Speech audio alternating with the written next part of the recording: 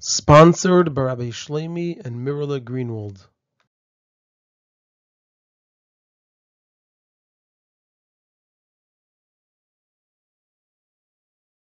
This is a Sicha from Likutei Sichos, Chelek Beis, Parshas Vayikra Sicha Alef, and the topic of the Sicha is that in this week's Parsha we learned the pasuk of Adam ki Yaakov mikem Karban LaHashem, and two teachings of Rashi on this pasuk. And there are four parts in the Sicha. The Rabbi will, number one, present the apparent explanation of these two Rashis. Number two, ask 5 questions on Rashi. Number three, present the key to understanding Rashi. And number 4, based on this, answer the 5 questions. There are also 2 bullet points here. The Sicha will also include in it an attempted answer for 2 of the questions on Rashi, which the Rebbe will challenge and reject. And there'll also be a side question and discussion on a detail of the answer, and that will come at the very end of the Sicha.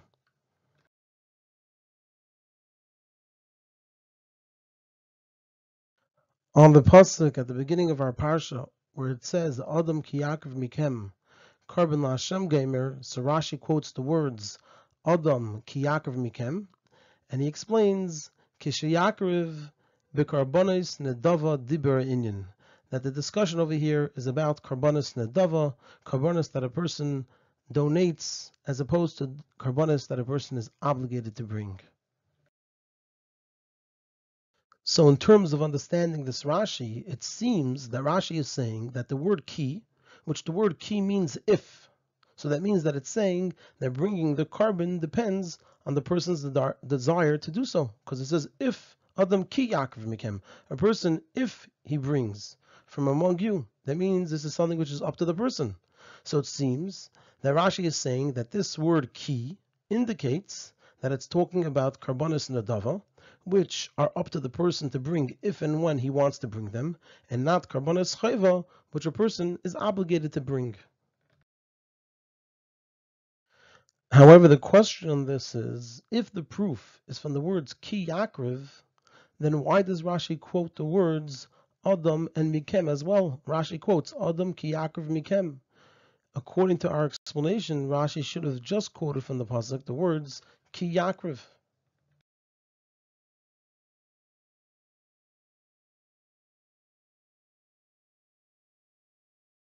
Afterwards, Rashi quotes the word Adam and he explains, Lama Nemar, why does the pasuk say Adam? Ma Adam Rishon lahikriv min hagazel, because just like Adam Rishon didn't bring any karbonas from stolen items, sha'kol hoya shaloi, because everything belonged to him, so af atem lesakrivu min hagazel, you as well don't bring any karbonas from things that are stolen.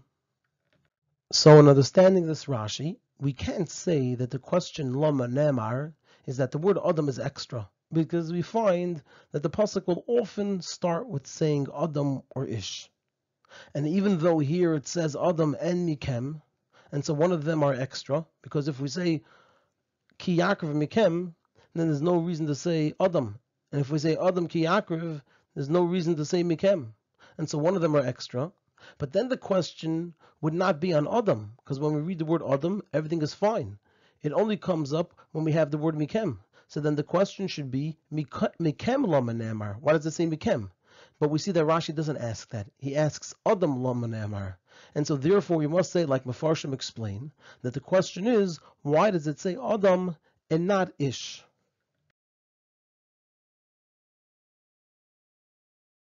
And the Rebbe is going to ask 4 questions on this Rashi.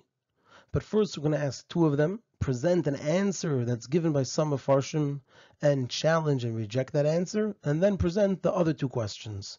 So the first of these 4 questions, and the second question in the Sicha, is what's the reason it should say Ish and not Adam, if both of them are common? What's the understanding to this question of Rashi, that why does it say Adam and not Ish? Why should it say Ish any more than Adam? Both the use of the word Adam and Ish are common. The third question is, why does Rashi first explain the words Adam ki Yaakov mikem, and then the word Adam? The order should be the opposite. First, Rashi should explain the word Adam, which is the first of these words, and then explain all 4 of these words together.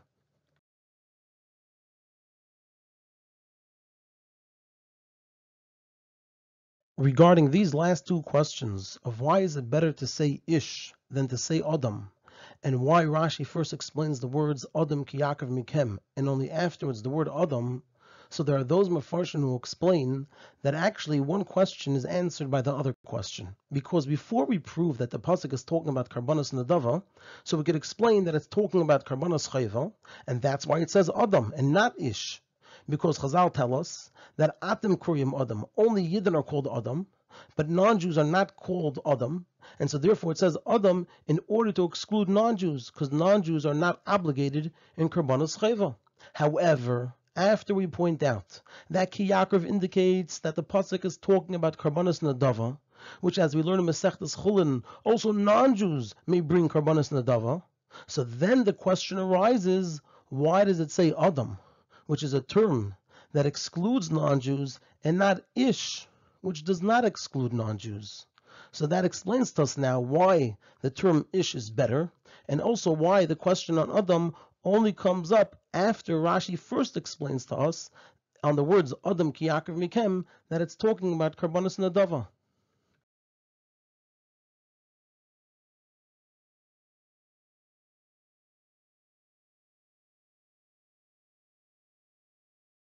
However, we can't say this answer for Rashi, and for three reasons. When we look at this answer, it's basically built on 2 points. Number one, that the word Adam excludes non-Jews, and number two, that non-Jews are allowed to bring Karbanos Nadava. And there's a problem with saying each of these things in Rashi. Let's start with this point that Adam excludes non-Jews. There are actually 3 problems with saying that. Number one, from where do we know that only Yidden are called Adam? When we look at Pshat Mikra, where do we know that from? And number two, to the contrary, we find places where Adam in Pshat Mikra includes non-Jews, in places even before our pasuk. And number three, especially since Rashi doesn't say anything on the pasuk Adam ki yamas ba'ayil, which that is the source where it's learned from that Adam doesn't include non-Jews. Rashi doesn't say on that pasuk that Adam only means Jews. So on saying that Adam excludes non-Jews, we have 3 problems with that. Now let's move on to the other point, that non-Jews may bring Karbanos Nadava. That's also problematic for Rashi, because from where do we know at this point that non-Jews may bring Karbanos Nadava? At this point in our learning, we don't know that yet. To the contrary, since we later have a special teaching for that, that means that we don't know of it yet. And so if we don't know of it yet, then Rashi won't include that in his teaching over here. He doesn't include in his teachings things that we don't know of yet. And then there's the third question, and that is on the wording of Rashi. Rashi says, Adam lama ne'amar. Why does it say Adam? The question shouldn't be why it says Adam according to this, but rather it should be how does it say Adam, not why does it say Adam. We don't want to know why it's written Adam. We want to know how does it say Adam. If Adam only means Jews and not non-Jews, how can it say that if it's talking about Karbanos Nadava, which also non-Jews are allowed to bring as a carbon? And so for these three reasons, this answer won't fit for Rashi.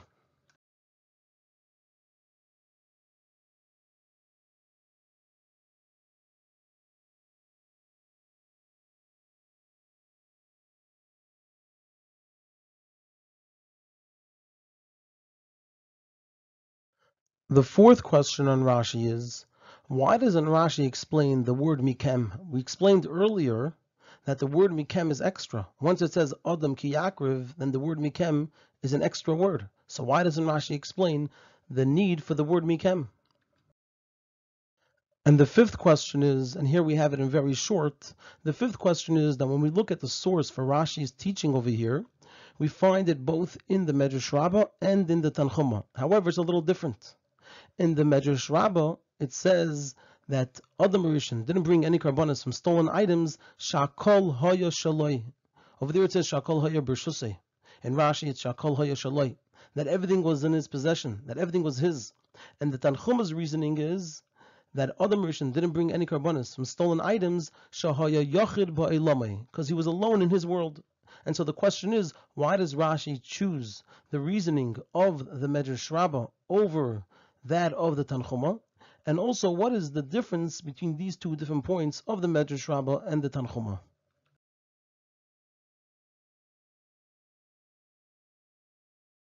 The explanation in all of this is as follows. So this is the key to the Sicha. This is going to lead into the answers to all of our questions. So we're going to lay down a certain idea over here, and based on that, we're going to be able to answer all of our questions. So on a simple level, since our Parsha is the beginning of the teaching about Karbonos, so it makes sense that it's talking about Karbonos Chayva, which are the main type and the required type of Karbonos. Those are the first Karbonos that should be taught. And therefore, if it's at all possible, we will explain that the Parsha is talking about Karbonos Chayva, unless there's a clear proof that the Parsha is talking about Karbonos Nadava. And with this in place, we're now going to be able to understand and be able to answer all of the questions that we had on Rashi.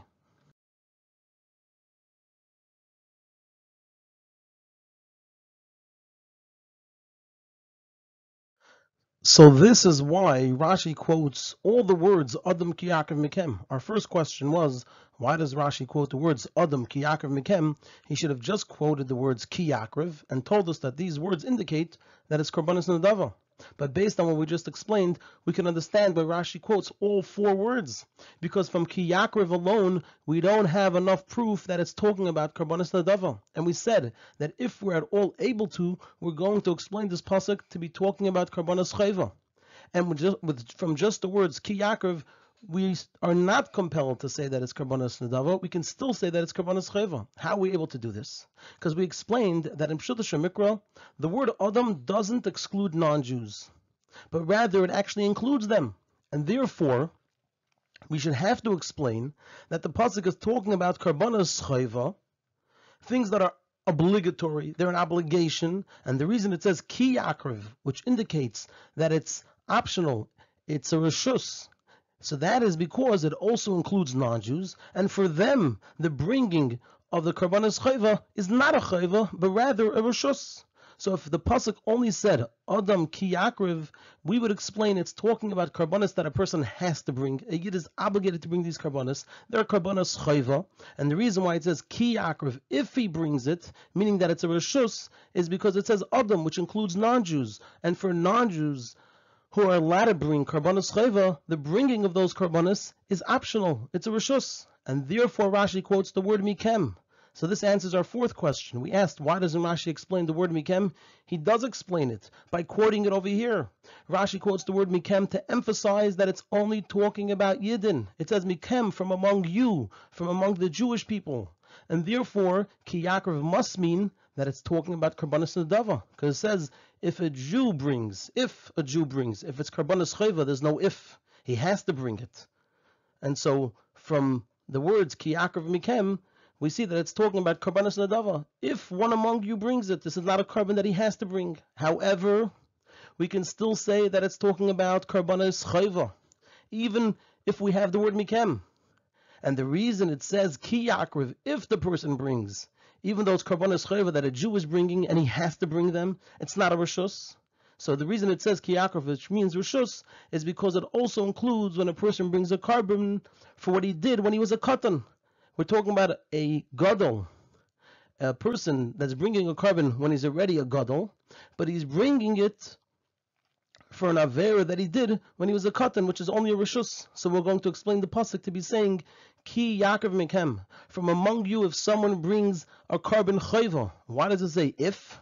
Because we're also including over here a person that doesn't have to bring the carbon chayva, because he did the avera while he was a katan. But according to this, the pasuk should have used the term ish, which emphasizes that the person is now a gadol, because ish means that the person is a gadol as opposed to a katan. And therefore, Rashi also quotes the word adam, which indicates that it has nothing to do with age. And so now we understand why Rashi quotes all four words, because it's only through all four of these words that we have a compelling proof that the pasuk is talking about Karbonos Nadava, and we also see how Rashi is explaining the word mikem. That the word mikem is over here in order to prove to us that it's talking about Karbonos Nadava and not Karbonos Chayva.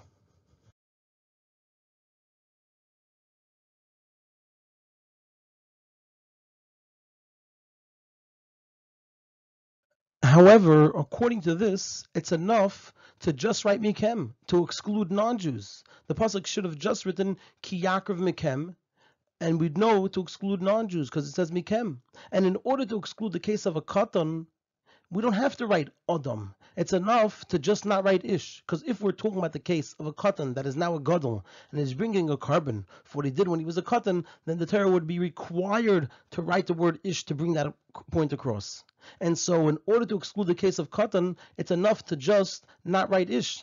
And so Rashi asks about the word Adam, Lama Nemar. Why does the Torah say, why does the Pasuk say the word Adam? So this answers our second and third questions on Rashi. The second question was, what's the reason of the question for Rashi that why does it say Adam? And we understood originally that the question was, why Adam and not Ish? It should have said Ish. And our question was, why is Ish any better than Adam? But now that's not the meaning of the question. The question is, why is the word written at all? And the third question on Rashi was that Rashi should first explain Adam and then Adam ki Yaakov mikem. But now we understand the order, because it's only after we explain the words Adam ki Yaakov mikem that we now have a question. Why is the word Adam written? And regarding our last question, why does Rashi say Shakol Hayashalai? So we're going to just start it off over here, but we're going to explain it in the next section. And Rashi answers that Ma Adam Rishon Lahikriv Managazal Shakol Hayashalai. Just like Adam Rishon didn't bring a carbon from stolen animals because everything was his, so too you shouldn't bring a carbon from stolen animals. But Rashi does not write that he was alone in his world, only that everything was his. The reason for this is, and that we'll explain in the next section.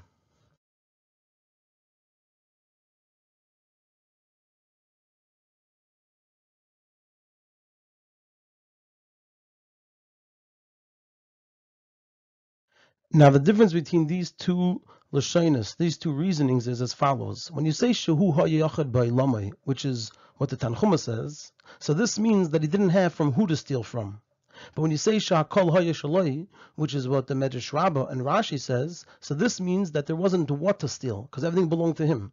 Now, when we look at it, we don't find in the Torah, in Pshuta Shemikra, that Adam Rishon brought a carbon. We don't see that he actually brought a carbon at any point in time. And so therefore, Rashi must learn that it means that he wasn't able ever to bring from anything that was stolen.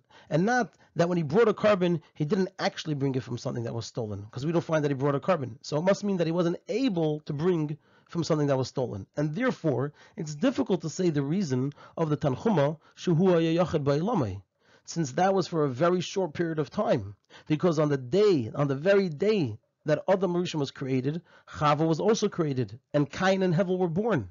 Now, according to the Tanchuma, we could say that the Tanchuma holds that actually Adam Rishon brought a carbon, he actually did bring a carbon, and before even Chava was created. And so the Tanchuma could say, Shehu Ayachad Ba'ilame at that time.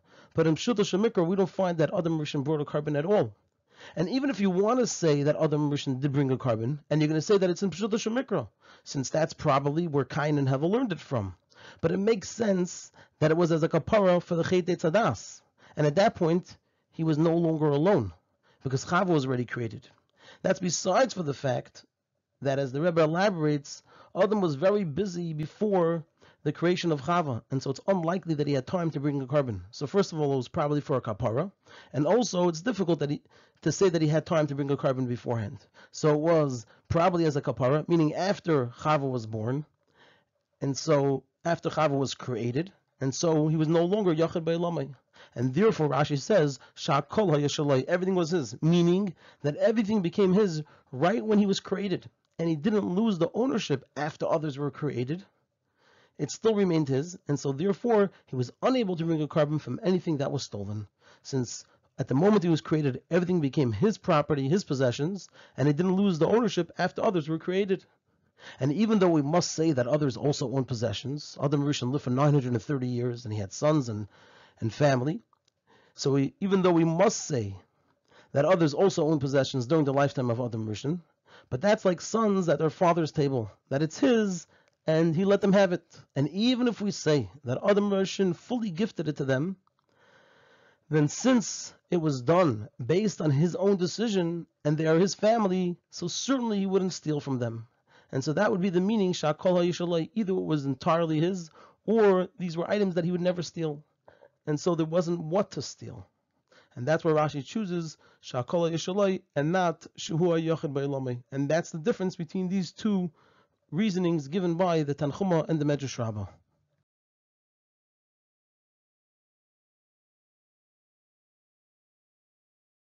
We're just going to move on now to a side discussion. There's a question over here on what we just said. However, we have to understand, how did everything become the property of Adam Rishon right when he was created? If it's obvious in Pshuto Shemikra that in order to acquire something, there must be a kinyan, some type of active acquisition has to be done. How did Adam Rishon acquire everything in the world right when he was created? And it's difficult to say that Adam Rishon did an effective kinyan on everything in the world, and all in the short amount of time before Chava was created. However, from the fact that Rashi writes simply Sha'kol Hayashalai without any explanation, this proves that it's so simple that it doesn't even have to say anything. And the question is, what is the explanation to this?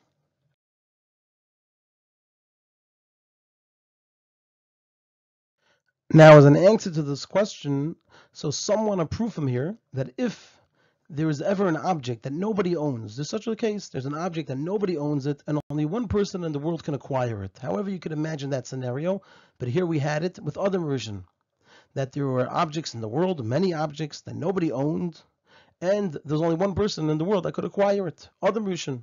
So those who want to prove from here, then in such a case, it becomes that person's without any kinyan. Now, this happens to fit with the opinion that Hefker belongs to everyone. That means if there's an item that nobody owns, what does that mean, nobody owns it? So there are two opinions. One opinion says that nobody owns it, and a person has to make an kinyan, an act of acquiring it, in order to become the owner. However, there are others that say that Hefker means that everybody owns it, and the purpose of the kinyan is that the person should remove everybody else's ownership from it. So this idea fits with saying that Hefker belongs to everyone, and the kinyan is to remove it from everyone else. So in this case, where there is no everyone else, there's nobody else in the world in the time when Adam Rishon was created, so there was no need for a kinyan just to remove their ownership, and he already owned it. However, the Rebbe says this is a difficult answer, because even in halacha, this concept is difficult, it's not so simple. And in terms of being an answer for Rashi, this is a big chiddush, and Rashi should have to say it. So it's not possible that this is what Rashi has in mind. And so our question remains, what is the explanation that's also so simple that Rashi doesn't have to say anything for the fact that Adam Rishon owned everything in the world, even though he didn't do a kinyan on it?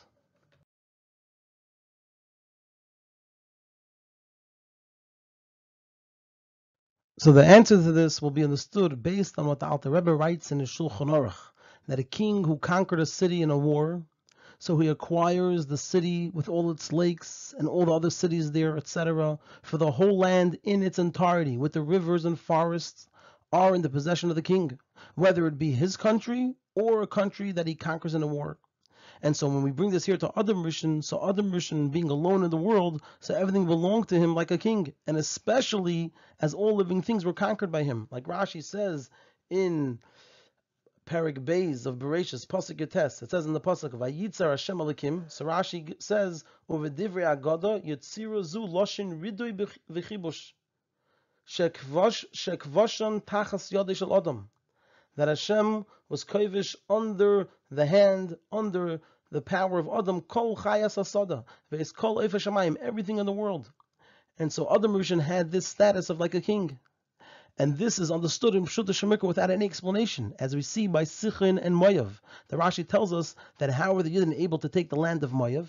And he explains, because Sicha took it under his property, under his ownership, when he conquered those lands, and then they became permitted to the Yidden. So even though the Yidden were not allowed to take lands from Moav, but since they were conquered by Sicha, they became permitted to the Yidden. And Rashi doesn't explain this concept of how when Sicha conquered them, they became his, because it's self-understood. Rashi there is just explaining to us how through this process the lands of Moav became permitted, but the idea itself, that when Sicha conquered those lands, they became his, Rashi doesn't explain it because it's self-understood in Pshuto Shemikra. And so to over here, Adam Rishon was like a king of the entire world, and so automatically everything in the world belonged to him.